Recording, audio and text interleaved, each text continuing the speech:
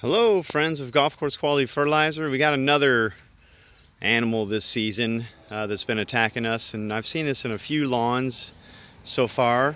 And what it is melting out, or Pythium. And so this is kind of a rare disease that we get in our lawn.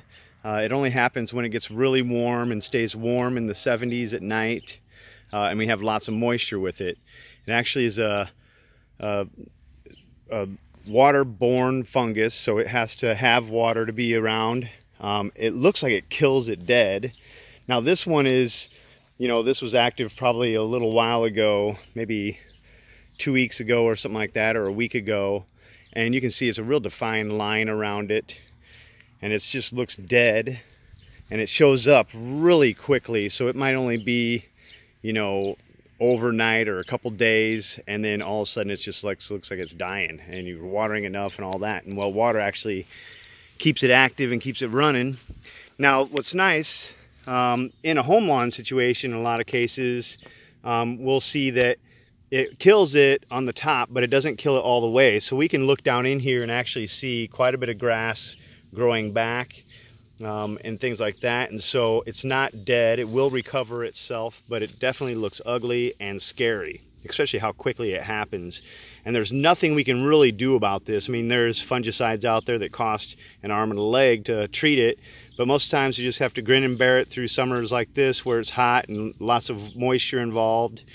And then what we do is, if we have to, if it does kill it, then just throw some seed in the middle of August, beginning of September, and start to recover that area.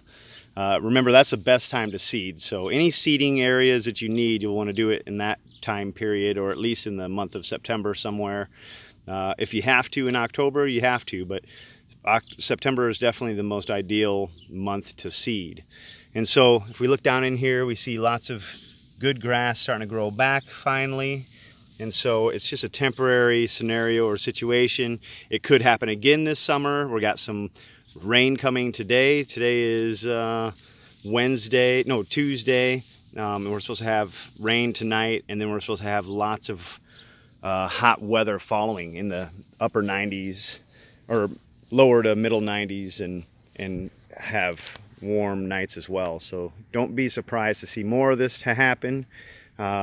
You will see it in low-lying areas that hold water more. Sometimes you'll see it kind of run and follow water, because it actually does physically move. It's got a whipping tail, this fungus does, which is kind of strange. It's the only one like that, where it will actually whip and move with water and inoculate another part of the plant. So this is Pythium. Don't get too scared. It's just a home lawn. Seed is cheap. But it definitely does not look good when everything else is looking good, and then we got this big dead spot that happens within a very short time period. All right, thank you very much.